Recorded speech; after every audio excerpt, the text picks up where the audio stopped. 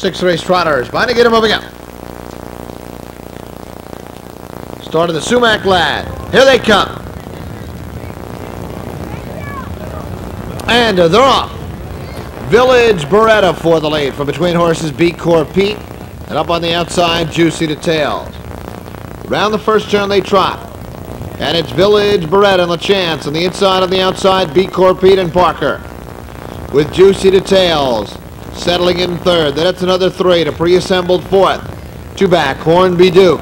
Another two to Imperial Victory. And four, Starlet Swinger. Trot by the quarter in 28 and 2. Straightening away down the backstretch and B-Core Pete there by 2.5. Village Beretta second, the same margin. Juicy Details third.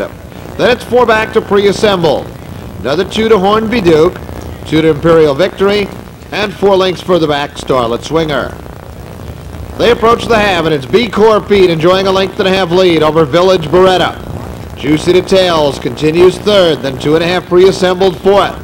Hornby Duke fifth. Imperial Victory sixth, and Starlet Swinger. Half in 57 and 2.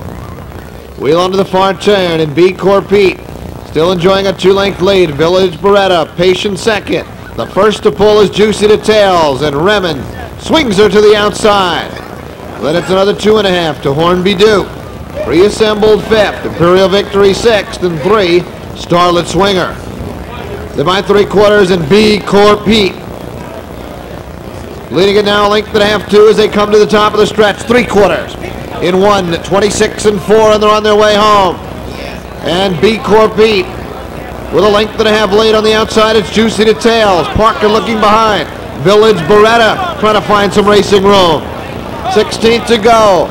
B-Core Pete trying to hold off the late bit of Village Beretta. B-Core Pete and Village Beretta. B-Core Pete and Village Beretta as they hit the wire. It's B-Core Pete winning it in 1:55 and 3.